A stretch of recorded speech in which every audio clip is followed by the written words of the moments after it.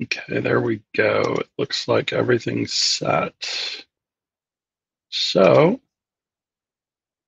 welcome to Tech Thursday, everyone. My name's Dan, and I am here to show you my Tivoo-Max. And what this device allows me to do is use my phone and set up different animated GIFs and then display them on the device.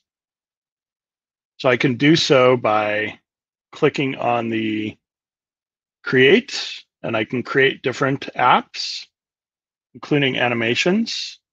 And then with the animations, I can either draw the pixel art myself, or I can even hit the plus under a particular setting and then hit camera.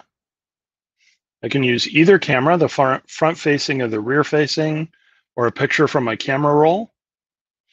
So if I want to take a picture of a bike, I can pull in a picture of a bike in my driveway, and then it pixelates that photo.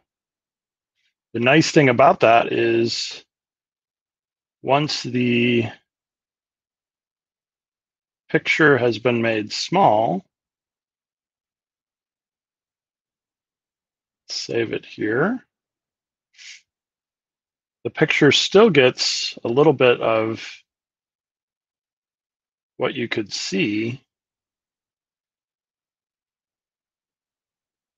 And then once I have an animation made, I can save that animation in the application, give it a name, bike, and then it uploads that. And as part of uploading those animations or those pictures, I can then also send them to my Divoom. So here's a few pictures of me.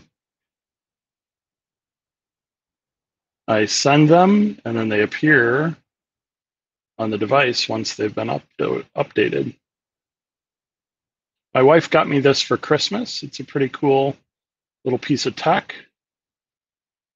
So the photo should be there. I can actually run through the different things that are installed on this device. Let's see if I can do that here.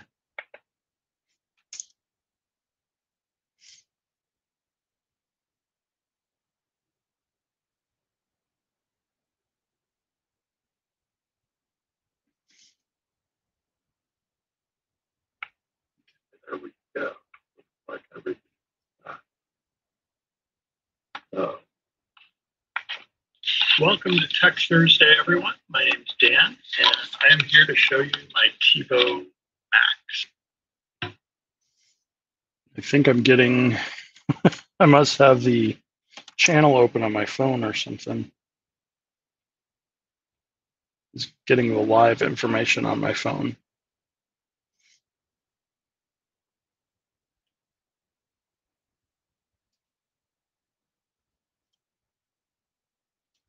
I tune in live, see what that looks like.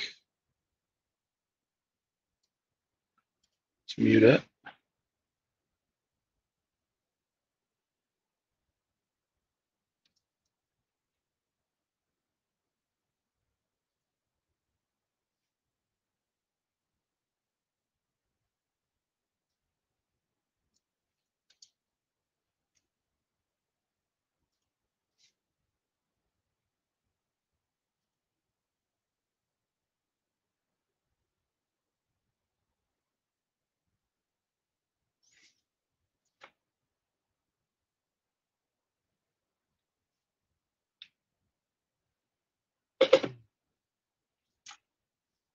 So there's my device booting up, starting up.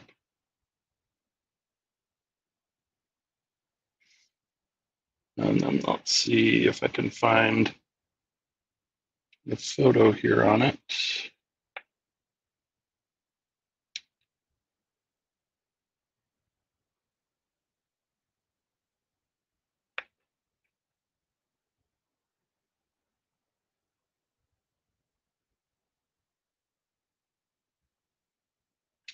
Of course, technical difficulties, wouldn't you know it?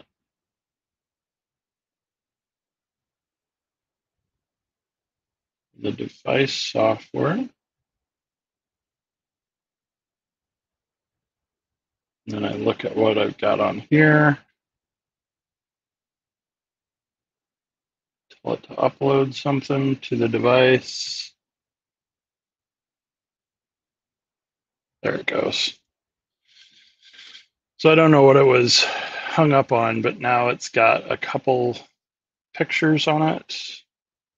And then I can circle through the different animations and things that I've put on the device. Here are the different things in my library. So it will just play through these different animations that I have.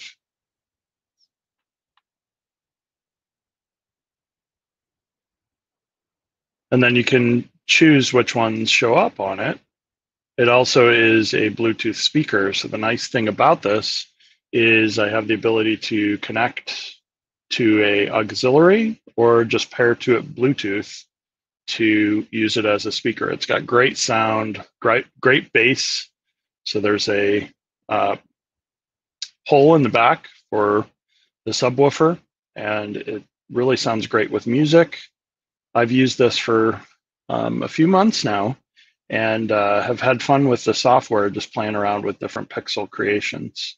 So I thought I'd share that today for Tech Thursday.